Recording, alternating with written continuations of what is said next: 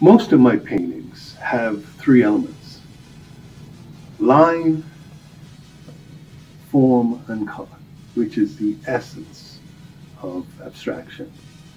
As far as favorite paintings go, this has got to be one of my favorites. It's called Ocean.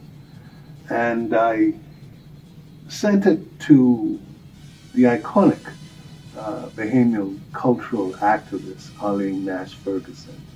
And she wrote a wonderful description of it. And one of the things she said was, in whatever it is that hits the ocean and causes all of this to rise up, it shows or brings up all the beauty that is below or captured in the ocean, in our Bahamian waters. And the sun just illuminates it all. There's so much happening here. Most of it created via credit card with just a little brushwork. But I really like what's happening. It's all acrylic. And this, ladies and gentlemen, is one of my favorites, and a favorite of Arlene Nash Ferguson. It's called Ocean.